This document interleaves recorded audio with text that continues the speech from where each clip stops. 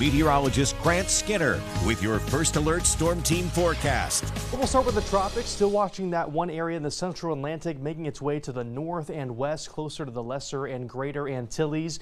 We could still see some slow development as it slowly makes its way in that direction. Right now, it does not pose a threat to the News 5 viewing area, but we're keeping our eyes on this system. Again, moving towards the Lesser and Greater Antilles and the Bahamas, and again, this track kind of pushing it to the north and west. Not a threat to the News 5 viewing area. We'll have all the latest updates, of course, on air and on WKRG.com.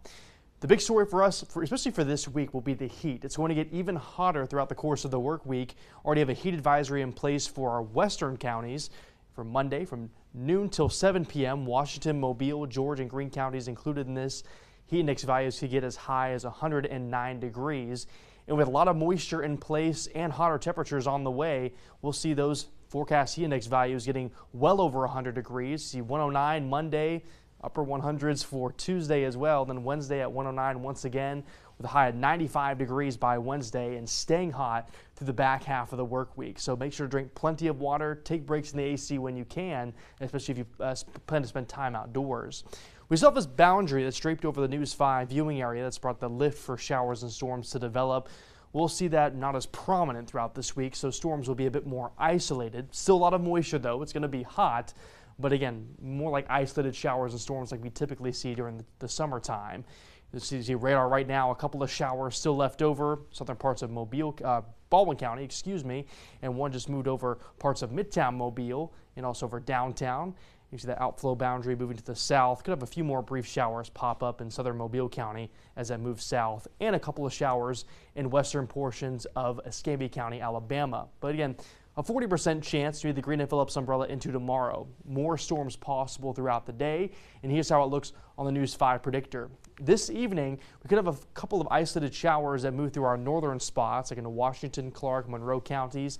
Late this evening, those will wind down by early tomorrow. Then, by the time we start tomorrow morning, things should be pretty quiet. But then as the morning progresses, these isolated showers and storms will start to pop up. And then by the afternoon, an even wider coverage of showers and storms. See, by 6, 7 o'clock, still some storms lingering in the eastern half of the News 5 viewing area. So just keep the rain gear handy throughout the day tomorrow. Like we said the past several days, with this summer-like pattern continuing, we'll have isolated storms possible each day. Slightly lower rain chances for Thursday and Friday. It's going to be quite hot on those days. Then we'll have a front that dives south that'll bring some higher rain chances to end the next weekend, which means temperatures will be a bit more comfortable by then. And by comfortable, I mean just more seasonable. It's still going to be humid and hot.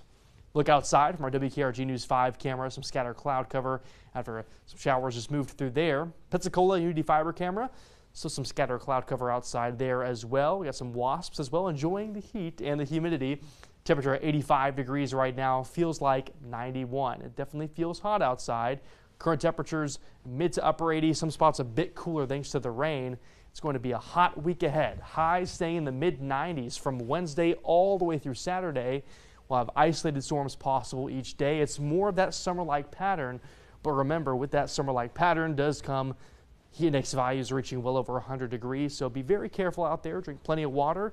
At the beaches, we'll keep a low risk for rip currents if you plan to enjoy some of the heat. If you like to be down to the beach, and we'll have some breaks with some sunshine, rip current risk will stay low, which is good.